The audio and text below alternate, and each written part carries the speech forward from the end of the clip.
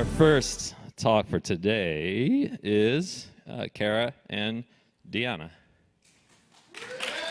Give it up. And we think we need another mic for them. We got another mic for them, Jeff?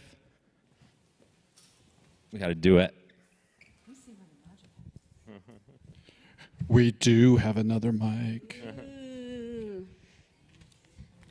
Not that I'm sure we really need mics because we're both very loud. Before you get started, do you ever plan on traveling on the same airplane together again? Yeah, I'm willing to do it. Although she tried to crush every bone in my hand. Yeah, that's a separate Ignite talk. Yeah.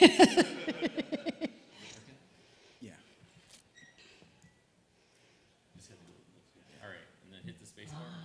You guys are going to be ready as soon as it switches, right? We're good. We're good. All right, so my name's Deanna Stanley. This is my friend and frequent collaborator, Kara Burgan. We're here to talk to you about all the stars that are within your team. Don't worry, 0 telescopes were harmed in the making of this talk. Okay, is this your team? Are you divided maybe by functionality, maybe by clicks? Do you have that big, sexy dev team, that ops team off to the side you're throwing stuff to, and that little bitty sec team that maybe you ignore every once in a while? Or are your teams more like this, where you don't really see any delineations between the stars? You're all working together in one gigantic cluster, lighting up the night sky so that everyone can see you burn in glory. So, how do you get to be that star cluster? And this is what we're here to talk about. We're here to talk about not the latest tool, but people. And we're going to talk about how you can turn into a star cluster by going through the 3 H's. And the first H is honest. And what do we mean by honest? It means knowing what we're good at, and yes, knowing what we're bad at. So watch out, guys. This is time to do a little bit of soul searching, because I want you to really think, we're not all perfect. Okay, I'm perfect. Everyone else? And we did soul searching within ourselves. We're using ourselves as an example. And how do you say type A without saying type A? My strengths, which are also on the front. I am detail-oriented and driven, and I like to get into the weeds. And how do you say party planner without saying party planner? You take a look at my strengths. I am creative, I am wildly enthusiastic, and I am people-focused. I will cheer you on the way to hell and back, just don't expect me to follow. That's right. So, but you also have to look at your weaknesses, and my weaknesses, well, type A's are also anal retentive. I mean, let's be honest. I like to go down rabbit holes. I can, go off into the weeds and stay there for a while. Deanna wanted me to put that I don't know anything about Star Trek on there, too.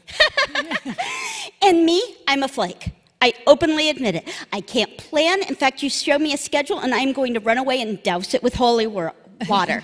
I get distracted. I'm bored with the slide. Forget it. Can we just move on?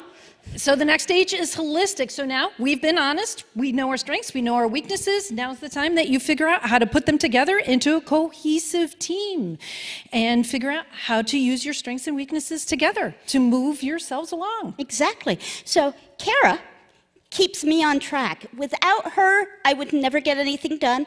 I could come up with a million ideas, but that's as far as it's ever going to go. Boy, am I good at writing ideas down and never following through.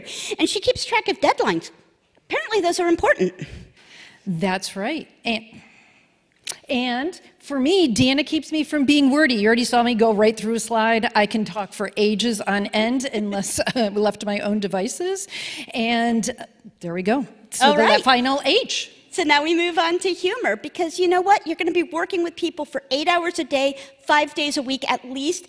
You're either going to scream or you're going to laugh, and I don't know about you, but I'd rather laugh. So what's the bane of our existence? Meetings. But the great thing about meetings is that you're all together, all at once. Use some of that time to your advantage. We like to have a little chit-chat at the beginning of meetings and, talk about anything. Travel, hobbies, celebrity gossip kind of on occasion. Yeah, please feel free to make jokes, because again, laughter bonds in ways that very few other things do. But make sure when you're making those jokes that you look around and ensure that everyone's laughing with you. You don't want to be excluding somebody with your humor.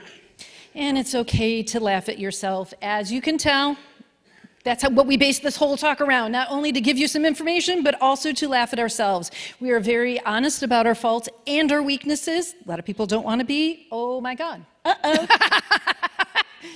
Whoops, a doodle. Okay, so let's see. Let's completely riff. Oh, okay. And the other thing I want to say, in terms of laughing at yourself, we laugh at ourselves so much, we're wearing shirts with our strengths and weaknesses on them.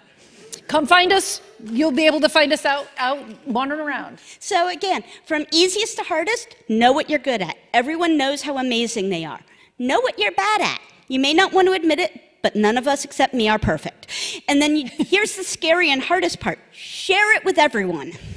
Once you share it, then you can start figuring out how you can work together as a team. For Deanna and I, we riffed back and forth in order to make these slides. I'm the wordy one, so I didn't make the slides. But you figure out how to get things done. So yeah, just remember, you can just start those meetings with a little bit of chit-chat and make the people around you smile, because you know what? There's nothing worse than being grumpy all day. And learn to laugh at your mistakes, because we're always going to do it. So we wanted to have this talk to not focus on the latest tools, container, whatever, but to talk about people. People are the things that are going to make your DevOps transformation run. Value your people, and you'll have a great transformation. Thank you. Great job.